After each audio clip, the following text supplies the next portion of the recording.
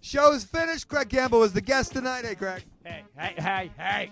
It's wrestling. You're going to eat the mic. Okay.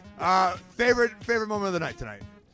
I quite enjoyed the arse guy, the ass. You like the ass man? Yeah.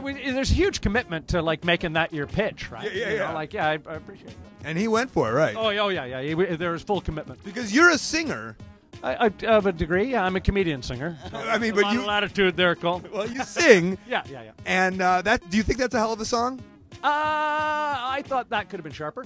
You know, if you were hoping to be a superstar in a business that could potentially make you that. Wait. What could have been sharper, the song or his ass? I think the song could go further than the ass had potential to be. Oh. Yeah. You know, when you think of like theme tunes, you know, it didn't have legs. It was too much.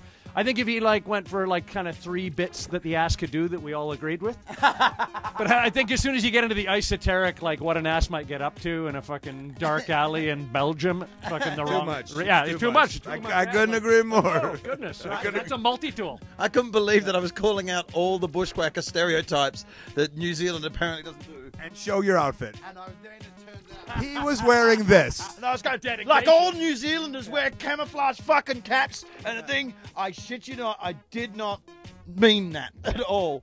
He literally looks like a bushwhacker. Happened tonight. It was wonderful. We're in a yurt every single night. We're in a yurt every single night. My favorite is everything. We'll see you tomorrow. Brendon, Burns, and Colt Cabana sit in a fucking yurt at 11 p.m. and provide comedy and commentary to bad wrestling matches.